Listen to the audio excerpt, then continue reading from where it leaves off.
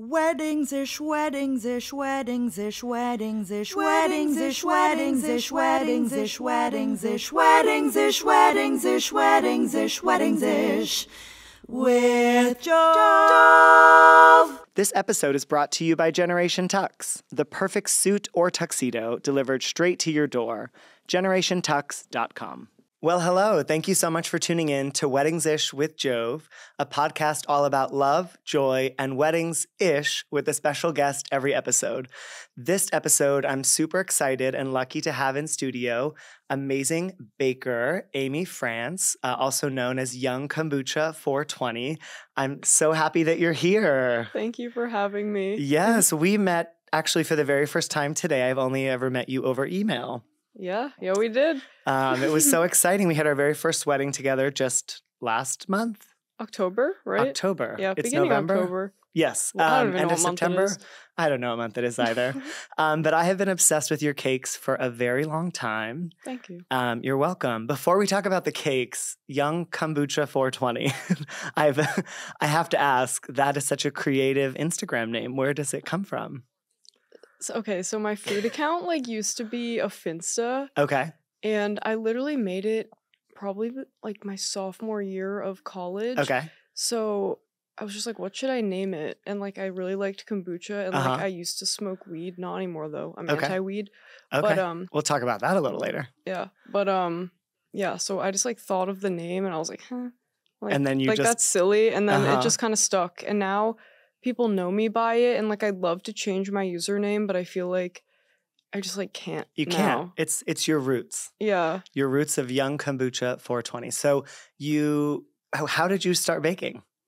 So I actually been thinking a lot about this recently, back to childhood, because I did a lot of baking when I was younger, and my mom baked. Every year she would always make me a birthday cake, and they were it's not like she was just making a cake from the box. Yeah, one year she made me this Webkinz themed one that was I don't know if you are familiar with Webkinz No, I don't stuff, know what that but is. I was gonna ask. If you know what Wacky Zingos is, she made me a Wacky Zingos cake. Okay. And I just have really vivid memories of her making cute little cakes for me every year, and we would make this one chocolate cake that's still my favorite to this day, and the chocolate cake I make for my business is based off that recipe. Aww. Which is it's very sweet, very sentimental.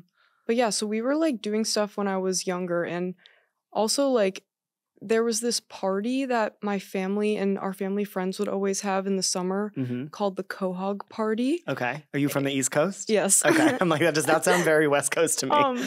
And every year there was a baking competition, and my cousin and I would go so hard for this baking competition.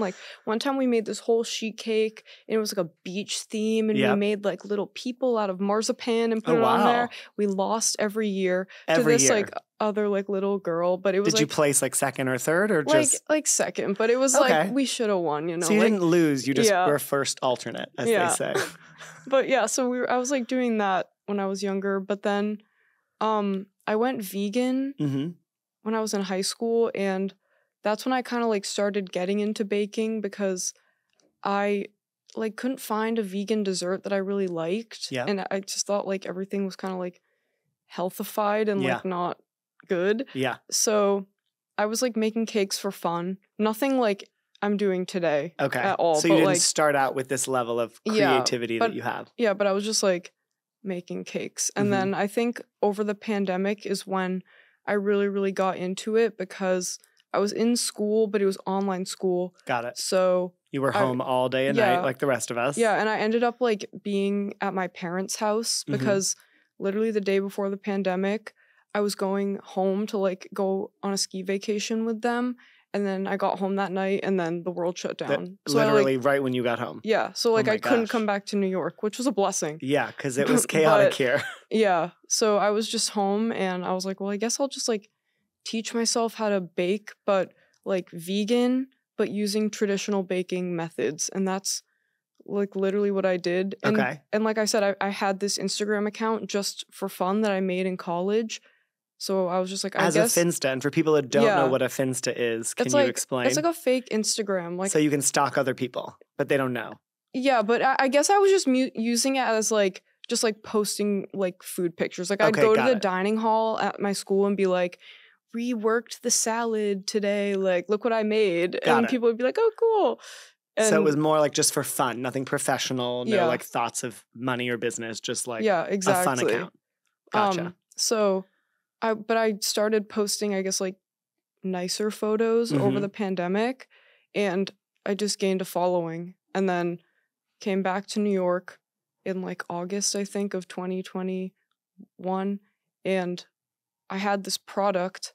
I was still in school. I had no idea what I wanted to do. Like, what were you studying? Communications, but like something deep inside me knew I wanted to do something entrepreneurial, but I just like didn't know exactly what it was.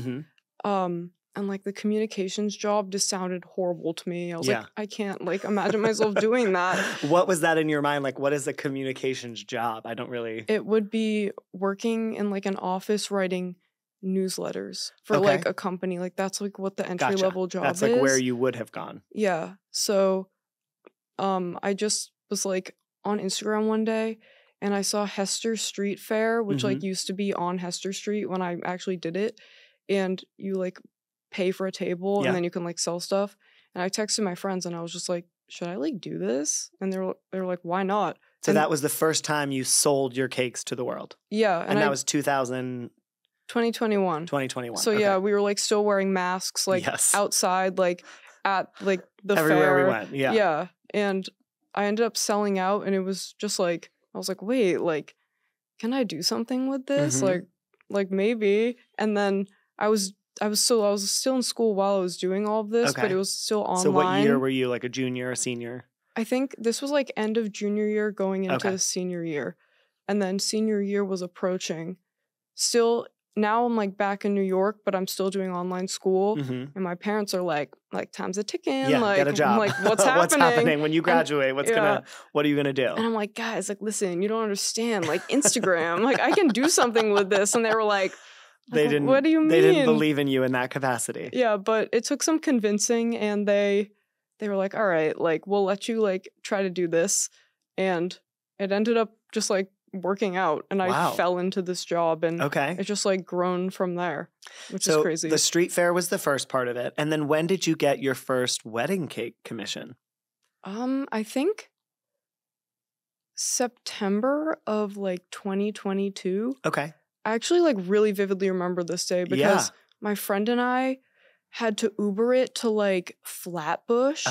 And I was in like I never delivered a cake that big. Okay. I'm like that, and honestly, like that's before I like knew about baking math as well as I do now, like having to weigh everything so it's like actually like structurally sound. Yeah. And the poles that you have to put in the cake. Yeah, and exactly. all the things. So I'm like in the Uber going to Flatbush. I've like never been to Flatbush before, like holding this thing, like my friend's like in there. I'm like freaking out, like trying to like my arms were sore the next day from like Michelle grasping it, literally. Oh my gosh. But it made it, and the people ended up liking it. They loved it. Yeah, and I got to go to Flatbush. So it was a fun day. I mean, there you go. And that was So that was just a little over a year ago.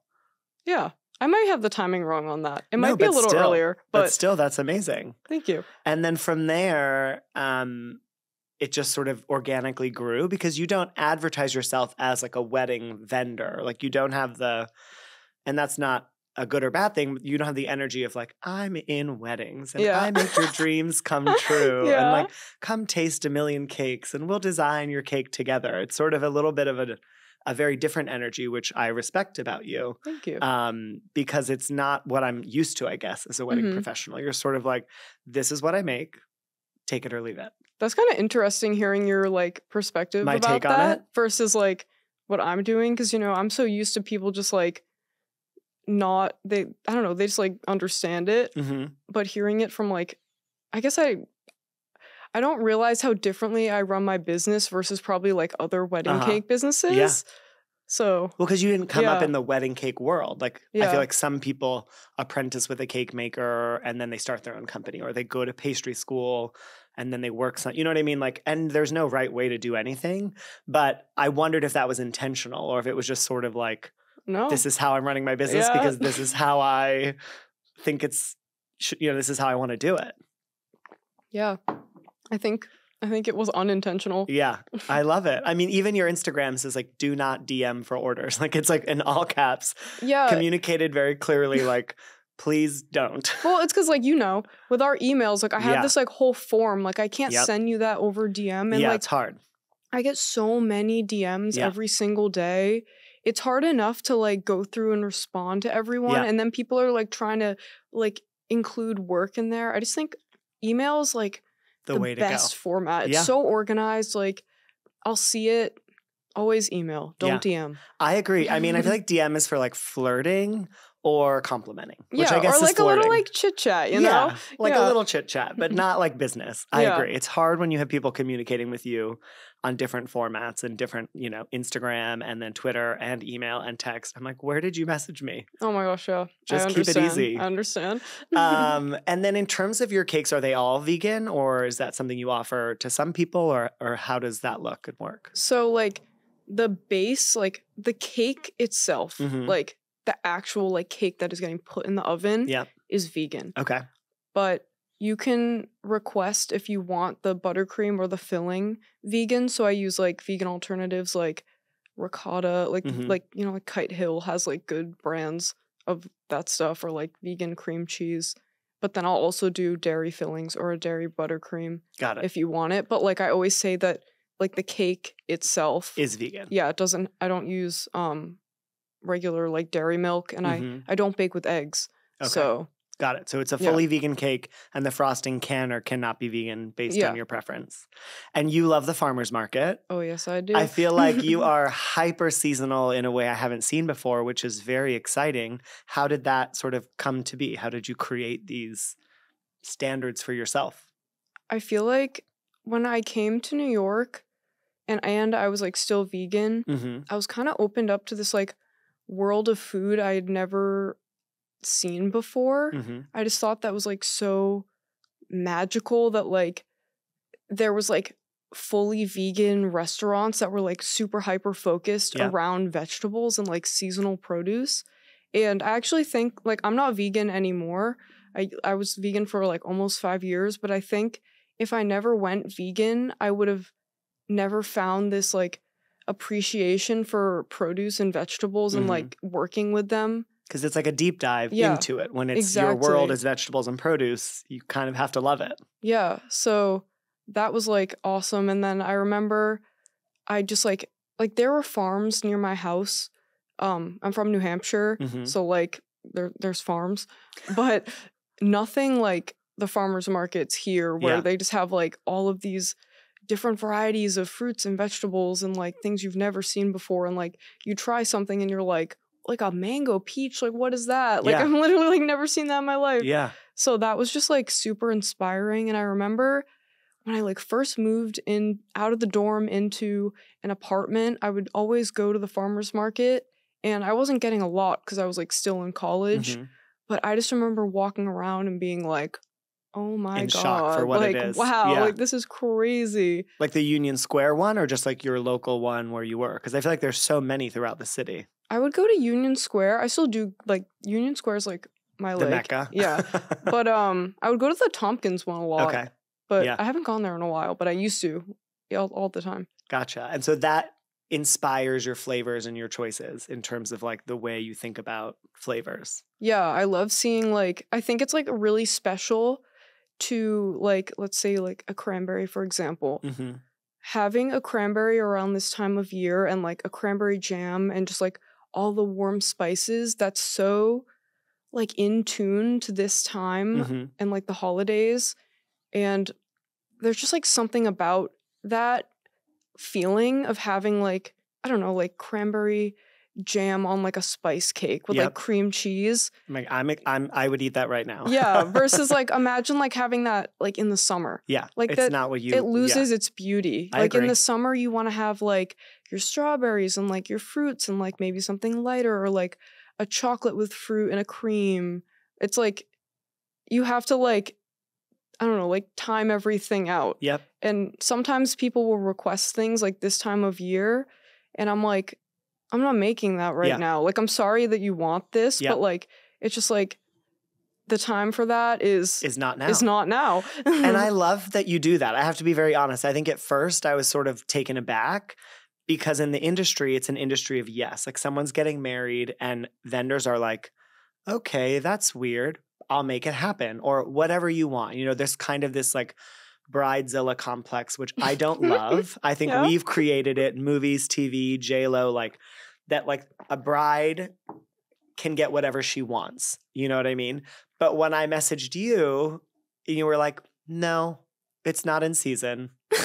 Period. You know what I mean? Like there was no like, let me see what I could do or like, oh, let me find out if there's like frozen. I don't know. I'm not a baker. It was just like, no. And in many ways, I was like, at first I was like, wait a minute. Wow. Who is she? Like, what is going on? I'm obsessed with hearing this perspective. Yeah, I thought you would enjoy it. 100%. And then I sort of like went and did a 180 and I was like, wait a minute. I love that you just said, that's not what I do. If you want that, maybe someone else should do that for you. And I think like in our industry, we're people pleasers who are just trying to make everybody happy and you make people happy, but in the world that makes you happy. Mm-hmm. And I think that like, then I went from being like, wow, that's so odd to like, I'm jealous that she has boundaries almost in a way that many of us, I think, don't have. You know, like when a client wants something, you're like, I'm going to make all your dreams come true. Mm-hmm. And I really sort of loved that that's your approach. You're like, this is how I do it. This is what I offer. And, you know, you communicate very clearly in terms of what you make and what you don't make, which I love. And I guess in the world of weddings, is that something you want to do more of? Or you also sell mini cakes almost every week. Mm-hmm. Is that sort of like when you think of your dream business you're building, like what are the buckets that you want to continue to expand in and do? I love doing wedding cakes. They're always a little stressful. Yeah. But because, you know, like you said, the bridezilla thing, like, and I always think about, they're also out there. But like a wedding cake, like when you think about a wedding, the wedding cake is such like a pinnacle moment. Yes. Everyone is watching you slice this cake. Exactly. So that's a lot of pressure on the baker. You. And I think a lot of people do not think about that. No, like, they don't. I'm not kidding. Sometimes when I have a wedding cake in the fridge, like I have stress dreams. And like I'll wake up in the middle of the night. And check the fridge. And like check the fridge. Yeah. I'm like, oh my God, is like it okay? But no, I will like not sleep for like many days. Because you care deeply about the cake. No, I seriously do. Stress dream. I've had many. A wet stress dream. Like I wake up sweaty and like it's not even nothing could have gone wrong because nothing had happened yet, but I'm there with you. No, the stress dreams are real in this industry. But anyways. Yeah, like I like to make wedding cakes when I get an order from them. Like I take it if I have availability. Yeah. And most of the time, like wedding cakes do get priority just because they're like such larger orders and they take way more time. But it's just kind of like my business is so go with the flow kind of. It's just like I get an order. I'm like, okay, every month is different. Yeah. It's not like I'm like, all right, like this month I'm making like 7 wedding cakes. Yeah. It ends up being like, I don't make wedding cakes for like 3 months and then I get 1 month and I'm making like all 10. The cakes. Yeah. Like that was like October and September. I think there was like 4 weekends. I had like 2 massive wedding cakes every weekend. Yeah. And then it ended and I was like, whoa, like what just happened to my life? Yeah. And your body. I mean, how much time does it take because you make the mix, you bake it, you stack it, and then you fill it and you frost it. Mm-hmm. And your frosting, I think, is part of the magic of what you do. But what is like average time for someone who doesn't know for like a 150-person wedding cake? Like what does that look like for you? How many days, how many hours? Okay. So I feel like it usually takes like 3 days max because I kind of have it like down to a science now. Yeah. But usually I like prep all my fillings and everything at the beginning of the week, so that's just like done. Yeah. And then I try to bake the cake like a day or 2 before and then freeze it so it's like super secure. Okay. And then like you let it to thaw and cut it because like people don't realize, but like when you get a wedding cake, like every wedding cake has gone in the freezer at some point. Yeah. And I think that honestly, I think when you freeze a cake, especially olive oil cake, it makes it like way more moist because like the molecules in it and whatever, they're like expanding and contracting. So once it's like been in the freezer, it just like, I don't know the exact science, but but it's a real thing. I'm not making that up. And it's very common that people deep fridge or freezer their cakes because they don't make them on the same day as the wedding. They have to make them days in advance. Yeah. So like everything's like prepped, and then usually the night, like the day before the wedding, I make all of the, like I assemble all of the tiers and like put the dowels in and stuff. And then that, depending on like when they pick it up, so like if they're picking it up like midday, I'll assemble it the night before, ideally the night before, but sometimes it ends up being in the morning. Yeah. And then they pick it up later in the day, and I'm like, because I kind of do like to let it sit in the fridge overnight. Just to make sure she's good. Yeah, she's really sturdy. Yeah. Because your cakes also have a little bit of a lean to them. I mean, people think of a wedding cake and often they think of like a perfectly clean, symmetrical, mostly white barrel style cake. But your cake is the complete opposite of that. Yeah. Your cake is like wacky and fun and textural and weird in the best way. So I could see why you'd be a little bit nervous because you're not doing this sort of like perfectly symmetrical stacking. Yeah. It's definitely like secure. Like for sure, yes. But it's just like, you know, there's always a little like with anything. Yeah, you're a little even nervous. A regular cake. Of course. But yeah. And that's always like, I say I'm a perfectionist, but not in the way of like the cake has to be like I'm not like doing the math and like I've watched so many YouTube videos of people stacking cakes and I'm like, okay. Like they're like cake scientists. I'm like, okay, you're like pulling out a drill for that? I'm like, I don't even own one of those. In order to like make the dowels and to stack and they're like perfectly measuring. Like I'm like doing that, but I'm not like putting it down to like a T. You're a little bit more go with the flow than like perfectly by the books. Yeah. And where did this style of frosting come from? Literally, like I don't know. Okay. I love that answer. Like I used to just use like an offset. Okay. And frost it, but then I think like the first time I ever piped a cake was I did a pop-up at Gem, you know, like the restaurant. Yeah. And I don't know like what compelled me to do that, but I piped one of the cakes and it just kind of like had that look. Yep.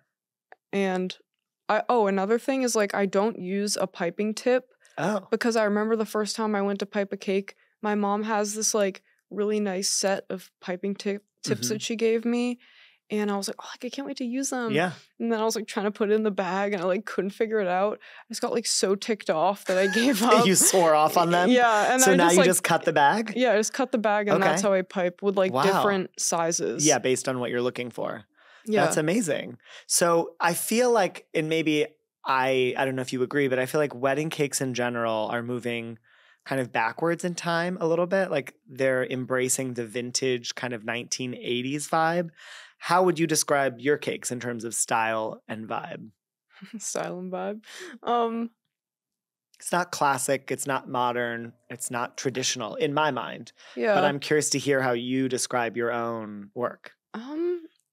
This is honestly a difficult question because I feel like for a long time, and I feel like artists, like a lot of artists have this same feeling that like when you make something, you don't really like see your aesthetic for a while until people like start pointing it out. And then you're like, oh, like I get it. Yeah. I guess like the only way I could describe it is like by what kind of inspires it. Okay. That's great. I really like Baroque architecture and just like crown molding and things like that. I think that's really beautiful. Yeah. And just like dainty kind of, I have like a lot of the old Wilton piping like books and they have kind of those type of designs, but I think I do it in a little bit of a more messy is not the right word, but like organic. I guess like organic freestyle, way. free form. Yeah, versus like this like perfection piping method.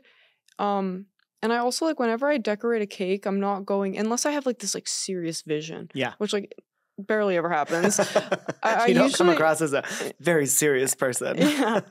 I kind of just like freehand it. Yeah. And just like Go with the flow. Yeah, maybe I'll see like a pattern or like a texture and I'm like, oh, that could be cool. And then I try to pipe it and I'm like, okay. Oh, you and dig like, it and so you just do it. Yeah, I That's don't amazing. really like plan it. And that's why I say like every cake is one of a kind because I don't have this like exact piping method every single time. Like I have like the style, but I do it a little different for every cake. And is it how do you keep yourself motivated? I feel like how many hours does it take to pipe a cake? Like I imagine you're pretty quick now, but like that's a lot of piping for your wrists, for your hands, for your body, for all of you to just stand there and do it. Well, it's like intervals because you do a layer and then it goes into the fridge. So you have like 15 minutes, 20 minutes. A nice little built-in break. Yeah. Got it. Do some stretching and then take it out and then do more. I would say like a wedding cake takes like, if I'm like really getting into it, it'll probably take like 4 hours. Gotcha. Just the piping. Yeah, that's just the piping. Wow. But that's if I'm doing like a really intricate one. Sure. Like the one I did for the wedding that you were a part of, like for that. Blair and Amon, yeah, that was like a pretty intricate one. It was beautiful. Thank you. I mean, it showed up and we were like, oh God, I was so scared. This is gorgeous. I know you were so nervous. And we were nervous also because I did her sister's wedding and her sister had a beautiful cake, but the cake maker was in a car accident. So the cake showed up as if it were in a car accident. And we salvaged it like the best we could, but it was not the original vision. She's fine, by the way. Like it was a little fender bender, but the cake got the most damage and the car, but the human being was fine, which was what mattered the most. But the cake showed up not great. And so we kind of did the best we could with this cake. And I hid it over in the corner and we're about to walk down the aisle. And she looks at me and she says, "Is that my wedding cake?" And I was like, we'll talk about it later. It's time to focus on love. Like, let's go to the ceremony. Oh my God. So I didn't tell you, but there was like very high stress around your cake because they had just experienced a bad cake delivery before. And now, because you don't deliver the cakes, you recommend people who deliver them. It was like, where is this cake? And when is it coming? And is it going to be, whole? So when it arrived, we had like an air-conditioned room and we had people to greet the driver and it like stayed in that room that we set like very, very cold for a long time just to make sure there was no issues with the cake because we were equally as nervous. Oh, thank God. Based on, the past experience. But then it came out and it's just so beautiful and it's so delicious. Oh, thank you. The flavor profile is really, it's unlike other cakes. I've tasted a lot of cake in my life, and it's just so interesting, the flavor combinations that you come up with. Is that also is that inspired by anything, or you just sort of see it? Do you try it first, or do you just sort of like know that these combos are going to work well together? I think they're inspired by the seasons for sure, but I think anyone that like works really deeply in food can relate to this, that like once you're able to like pair flavors, you kind of just like know what would be good together and like based off of tasting and like past experience. So I feel like I just like have a knowledge of knowing what will be good and what's going to taste great together. Yeah, because like sometimes people like I'll send them my cake flavors for that month and they'll like send me an idea back and I'm like, maybe we should like tone it down a little bit. Like that might be a little too much. Yeah. And you love a savory buttercream. Yes, I do. Tell me about that. I feel like most people think of buttercream and they think it's sweet. But your preference, you have a love for salt. Yeah, I mean, like I make more of an American style buttercream. I don't make a Swiss meringue. Are those the two main? I'm not a baker. Yeah, American buttercream is more like powdered sugar and butter, but I do like some other stuff to it that I won't say because it's kind of a secret recipe. Confidential? Yeah. But yeah, that's my style. Like it doesn't have eggs in it or anything. That's why a lot of them are vegan. Got it. Because I'll use a vegan butter. Got it. But I think that like it needs salt to balance especially with like the sweetness of the cake. And if you have like a jam in it or something, and I understand like that's not some people's cup of tea because they're used to a more traditional like sweet top to bottom sweet. Yeah, like going like a grocery store cake. Yes. Like people grow Pure up with sugar. that. Yeah. Yes. So when you have something else, you're kind of like, whoa, that's like, but I think, I don't know. It's just like personally what I prefer. Yeah. I also really like putting alcohol in buttercreams because Okay. I just think it adds so much depth Okay. and like cuts the sweetness. Yep. I don't know. It's just like Right through. I just think it's so good. I Does don't know that why. all burn off, or could I get tipsy if I eat a lot of cake? With No, alcohol? it's burnt off. Okay. I was like, we have a whole new business. We're going to start selling wasted cakes where people get drunk by eating cake. This seems like a fun business. Oh my gosh. It all burns off. Okay, so it's for flavor and Yeah. for texture. Gotcha. Cake it's a funny world in the world of cakes. So you sell your weekly cakes, you have your wedding cakes. Do you have a vision or a hope for a storefront one day or a larger cake business, or are you thrilled to kind of live where you're at the moment? I don't know if I ever see myself opening a store. Mm-hmm. I just like think that there's such like a DIY kind of vibe, like isn't the right word, but like, you know, It's a like vibe. to my Yeah. business. You're a one-woman show. That like, I don't know if I want, like everything's like working right now. Yeah. So I don't know if I ever want to like do that. I just like I used to see myself like maybe opening something, but I really don't know. I think the next step would be like maybe a cookbook at some point. Okay. But it would have to be under like the right circumstance because like right now I'm so busy working. Like it would need to be one of those kind of things where like I could take off like a year and not make cakes and just like solely focus on that because like with anything that I would want to put out, it couldn't be rushed and like I would be a perfectionist about that, you know? Yeah, you do it the way you want to do it, or you're not going to do it at all. Yeah, like I'm like really into making muffins. Like I brought you those muffin cigs. I'm testing. know. I saw your pumpkin muffins on Instagram, and I was like, I need to buy these. I'm not a good baker. I'm recently learning to cook, but I feel like baking is so exact. I'm more emotional with baking, and that doesn't tend to work. No, yeah. But your muffins look amazing. Thank you. So I can't wait to try what you brought. Yeah. But like with those recipes, like I'm so obsessed with getting that recipe perfect. Mm-hmm. And like people would like DM me and be like, recipe. Yeah. And like, you don't understand, like when you test something, like you can't just make it like twice and then it's like perfect. Like it takes like 10 to 15 times to like make something absolutely perfect. That's why like I recipes, didn't realize that. No, yeah. It's like, I feel like we live in a world right now where food trends and like recipes are just like getting pumped out so fast. There's like, a million of them every minute. Yeah. Like I see them on TikTok and I'm like, did you guys like even test this? Like, how are you posting a recipe every like I just like don't understand how it like this fast culture that we're in.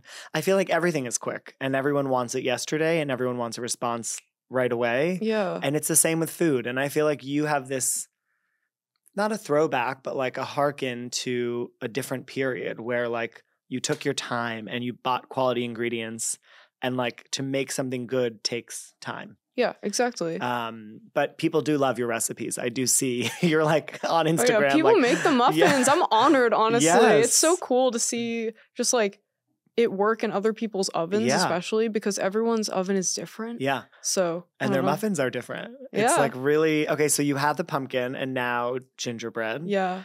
Are you going to be doing like muffins every season, or you're seeing how you feel? Gingerbread might be the end for a little while until maybe next spring. Okay. I don't know. Because muffins aren't a winter thing, or just well, they for are, you? but like I don't know. I feel like in the winter, like I'll make the gingerbread and then I always end up wanting to have like a blueberry muffin because I have like frozen blueberries from the summer. Yep. But I already have the blueberry muffin recipe down, so. Got it. So we've got 3 recipes so far. Yeah, but there's always room for improvement.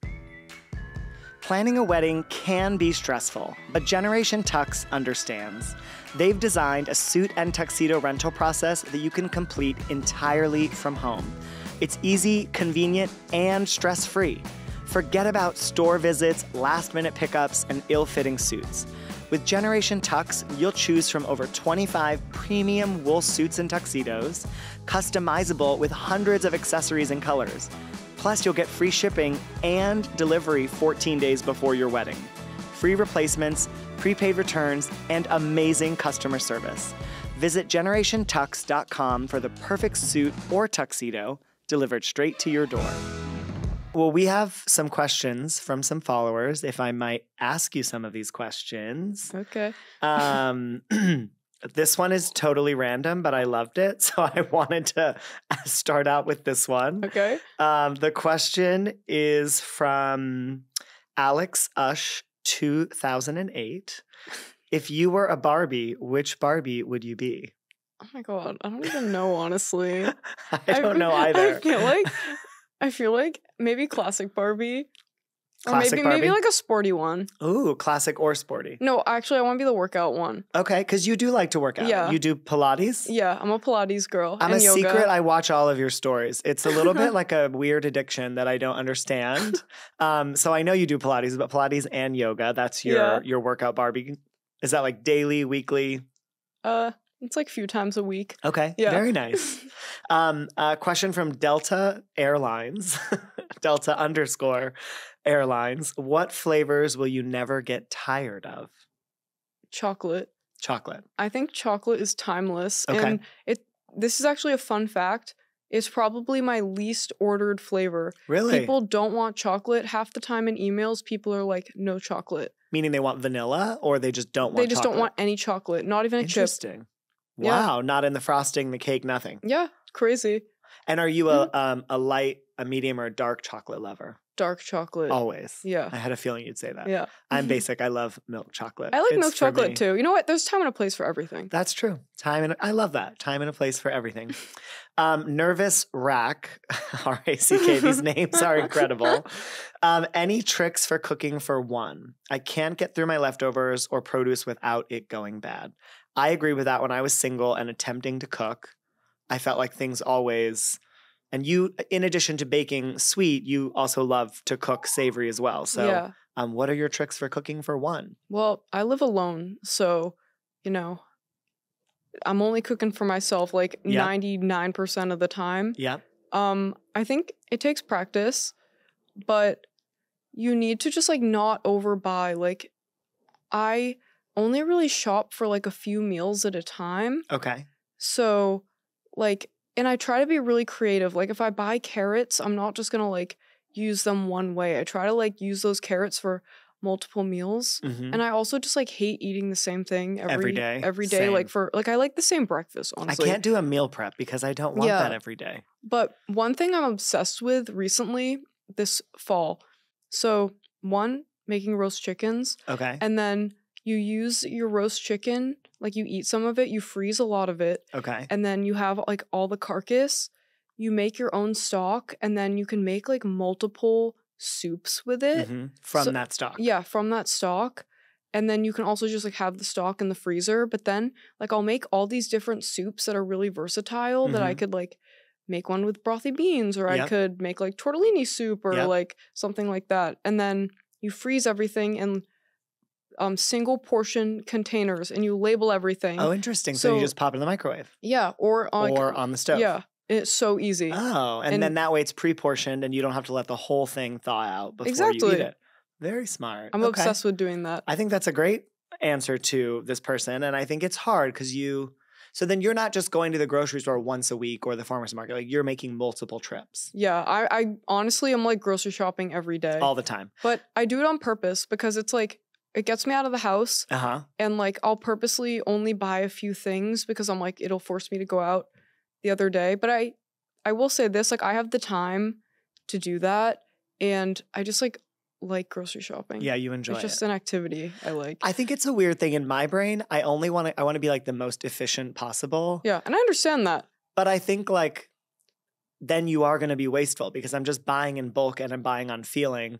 But if you're going multiple times, then you can kind of, change the way you're going, or you can be a little more flexible with the way that you cook if you're lucky to have a grocery store that's near you. I guess that's the big thing. Yeah, very true. Another one from Maddie Tupac. What other chef cook positions have you had before being self-employed, if any? I bet you get asked this all the time because you were a communications major. Answered this before. The only job I've ever had, so I've never actually like worked in a restaurant. Okay. I worked in a restaurant for pop-ups and like working an event once. It was like in a shared kitchen space. Yeah. But the one job I did have in like a food atmosphere, I guess, was an ice cream shop in high school. And I would scoop the ice cream. Like a local one or like a big franchise? Like a local one. A local ice cream store. Okay. But I will say my boss always complimented me on like the way that I would style the ice creams. Like sometimes she'd be like, "Oh, Amy, like let me get a picture of that." Wow, and I was like, you knew how to make the scoops. Yeah. Perfectly round. Yeah, so that was cool. Amazing. So no technical training and no food service work at all. Yeah. Perfect, 100% self-trained. Yeah, basically. Yeah. I love that. It's really crazy. But it's also not. I mean, the thing is if you work really hard at something and you have a passion for it, you can do it. That's so true. Right? Like you didn't go to culinary school to make cakes, but you made cakes with your mom. And then now you're making cakes for other people. And clearly they're good because people are buying them. So do you know what I mean? Like, no, yeah. I could go to culinary school and say I went to culinary school and no one could buy, like I could still not make something interesting or delicious. Like it doesn't necessarily. Yeah, that's so true. There's no wedding planning school. No one who's a wedding planner has a degree in wedding planning. Yeah. You know what I mean? Like I studied US and China foreign relations, like nothing to do with this world, but you have a passion, like you just do it. Are there any romantic flings in your life? No. No. Are you looking? No. I haven't dated anyone since high school. Okay. Yeah. Intentionally. Intentionally. So you're not on any apps? No, yeah. No. I think like right now I'm at a point in my life where like if it happens, it happens. Okay. But I'm not gonna like force myself to like go on dates and have interviews. Respectfully. No, everyone does their own thing. Yeah. So in your mind, how would it happen organically? Like you'd bump into someone at the farmer's market, like the beginning of like a rom-com movie, or like and I'm not knocking it because that sounds amazing. Maybe something or you like reach that. for the same seasonal vegetable. That would be so romantic, and your honestly. hands, your fingers just graze over the top of each other. Honestly, yeah. Okay. Or just like through like a friend. That's but always I think good. it would be like hopefully it's something like that at I some love point. that. I'm here cheering that on. I want that to happen and I want to hear all about that moment at the farmer's market. Rianne Nyack says, what gives you inspiration when you feel uninspired to cook for yourself? Probably going on Instagram and just kind of like looking through food pictures on my explore page. Okay. Or I will try to like look at one of those lists of like seasonal vegetables. Okay. And try to like see if something catches my eye. Or my friend has like a New York Times cooking subscription. Okay. So I'll go on her account because I have access. I have my own folder. I love it. And I'll look at that. Or I'll like look at stuff that she saved on it. So when you're uninspired in food, you dive deeper into food to help you kind of reignite that flame. Yeah. Also, another really good thing is there's this book that I have called The Flavor Bible. And it's basically like, it will like list an ingredient. So like a clementine, and then it will have like every food pairing and like spice and cheese and meat and whatever that would like go with that specific like fruit, vegetable, whatever it is. So sometimes like if it's like I'm trying to think about what stuff I want to make for Thanksgiving. So I'll like go in there and be like sweet potato and then get some ideas of things. From the Food Bible. Yeah. Amazing. So Food Bible, New York Times, and Instagram. Yeah. I love it. Well, this has been so much fun. Flavor Bible is what it's called. Flavor Bible, not Food Bible. Flavor Bible, and then I think of, it doesn't matter. This has been so much fun getting to know you, the person behind Young Kombucha 420 and these beautiful cakes. Where can people find you? You can find me on Instagram, Young Kombucha 420. TikTok. I've kind of been like in a TikTok era. I was going to ask, you're like kind of like subtly dropping TikTok. Is that something you're putting a lot of effort into? I just like randomly gone to the algorithm, so things are happening. I'm also doing Vlogmas on TikTok. I'm posting like vlogs or videos every day in December. Okay. Which is always interesting. Okay. Because that's a really busy time of the year for me. Yeah. But it's fun. All right. So people can see you on TikTok and Instagram. Yeah. And if you want to order a cake, youngkombucha@gmail.com. Do not DM.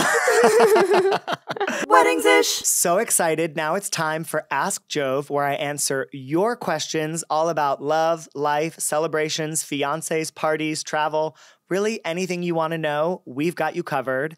I'm joined in studio by my dear friend Sloan, and we are so excited to ask Jove. All right, Jove.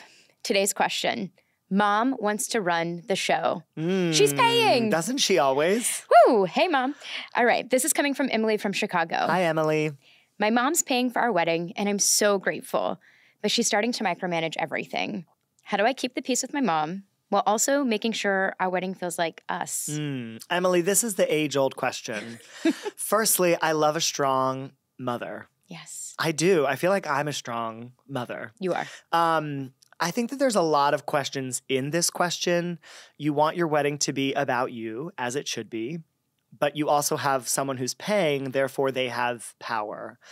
When I meet a couple, I ask who's paying right out of the gate. Sometimes it's the couple, sometimes it's the family, sometimes it's mixy-dixy. But whoever is paying has the power. Like, we have to first just accept that that's reality. If you give me money, I have the power, right? And it's the same in a wedding. But I think the most important thing is to get into mom's head. Is mom putting on a show for her friends? Does she want to look good for other people? Does mom want to relive the wedding she never had? Or does mom want to give you what she thinks you want despite you telling her it's not what you want? You know, like, who is mom? Right. Kind of figure out where her intention is coming from. And I think for every mom thus far, overbearing or not, the intention is good. The intention is love, it's joy, but it's easy to get lost in a wedding. So step 1, what's mom's intention? Step 2, what are mom's priorities? Like, what does she really care about?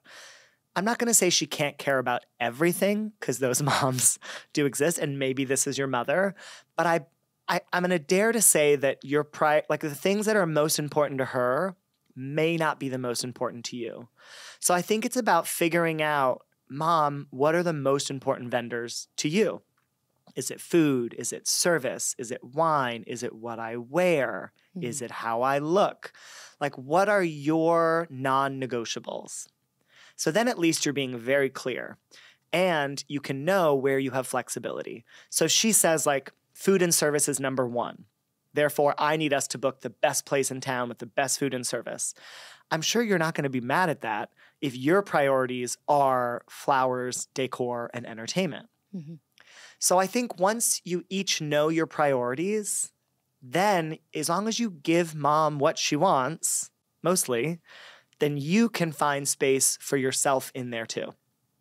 I think it's just hard to navigate that. If you have a wedding planner, this is a great conversation to have with them, or a best friend or someone in your wedding party to kind of be the intermediary between the two of you. But that's my thought, is that moms want to help. I mean, they're your mom. They gave birth to you. They think they know best, and maybe they do. They've raised you till this point. They know everything about you, they think. So that's what I think is we really have to find her priorities and where you're flexible, and okay, mom, I'll let you have that, but this is really important to me. And then I think you find like a happy medium. What do you think? I totally agree. And it's actually Was your mom overbearing? No. But we were also very stern in the things that we wanted whenever we got married. And that worked.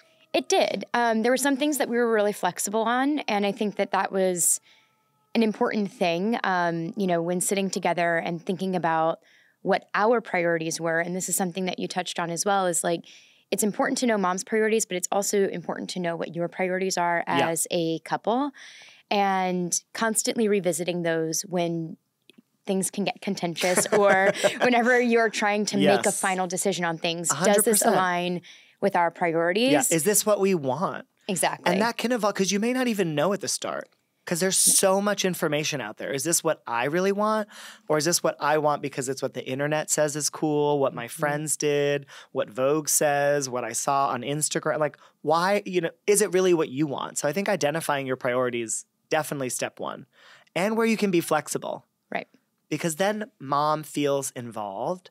And I will also say, it's psychological, moms, right? They mean well, but how do you give them what they want while also maintaining your own authenticity? And I think it's about being honest with them. Mm-hmm. And also there's a little dance that you dance. Okay, mom, I hear that, food and service is most important to you. So here's the things on the menu that I would really love, but I trust you. I know that you know best in this area. I'm going to let you take the lead. Mm-hmm.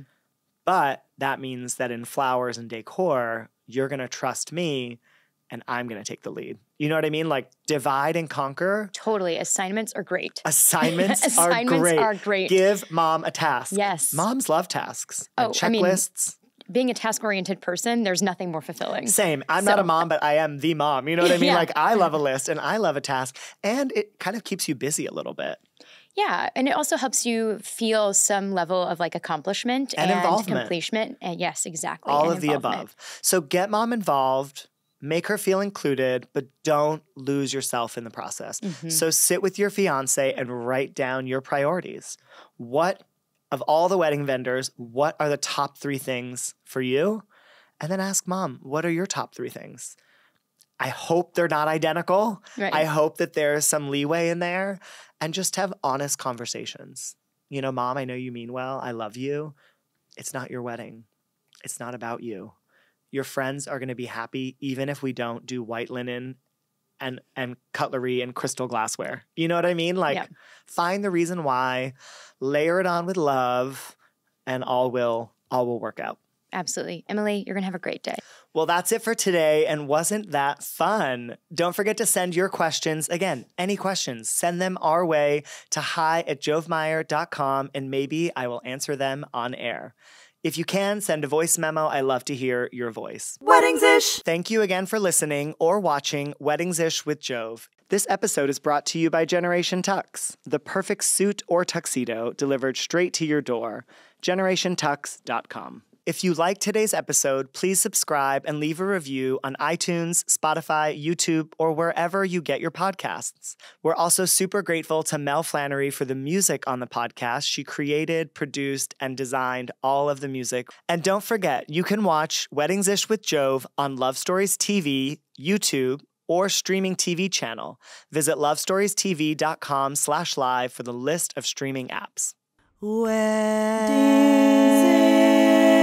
Weddings-ish.